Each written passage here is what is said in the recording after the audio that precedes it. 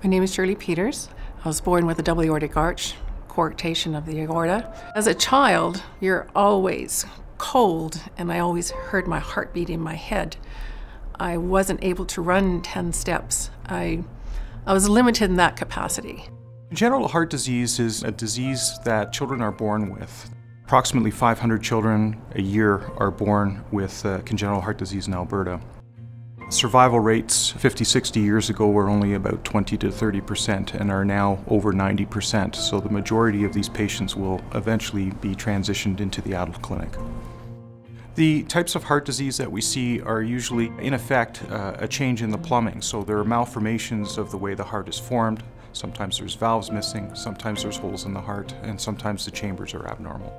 It's curable in a sense that we can perform surgery to correct the way that the heart works.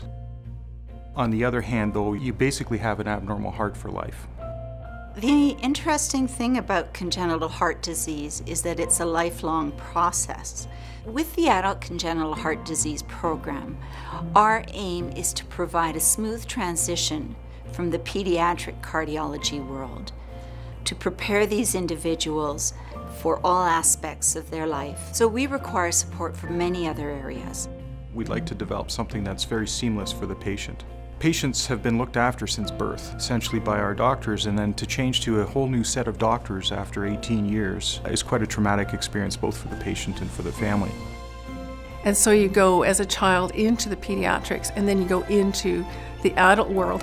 But the medical world, it's like a family, and you just shift from one side into the next. It should be the least concern that a congenital heart patient should have, is the transition from pediatrics into adult.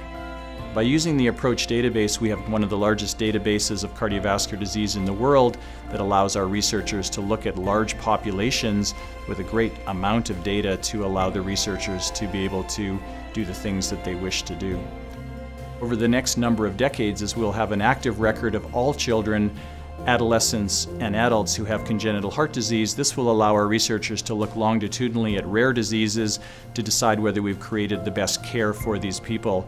And as genetics come on stream more widely over the next few years, we will be able to add other data to this database. So this will be a resource that will be utilized over the next number of decades, not only for Albertans, but for international researchers as well. We're really proud that the Institute has cardiovascular researchers from a large number of faculties within the University of Calgary. Nursing, kinesiology, and engineering, just to name just a few. I think we're very, very fortunate in this city to have the doctors, the staff, the whole community, the medical community that we have. I went to Cleveland. I checked out the best of the best because I wanted to make sure I was going to the best place to have my surgery done, and they referred me all back to Calgary. All the procedures that I had, the fact that they always had the right doctor to look after me, whether it was the vascular surgeon, whether it was the cardiac specialist, all those people from the Libin Institute. I mean, it was a teamwork. It was a collaborative process. They were looking for the best outcome for you.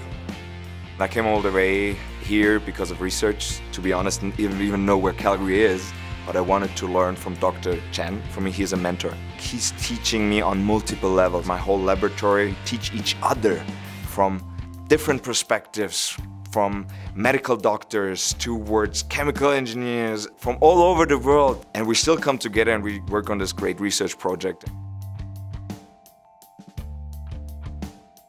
Moving forward in our new strategic plan over the next 5 years is we really are going to focus on 3 areas, and that includes people. We have wonderful people and we're looking to recruit over the next 5 years.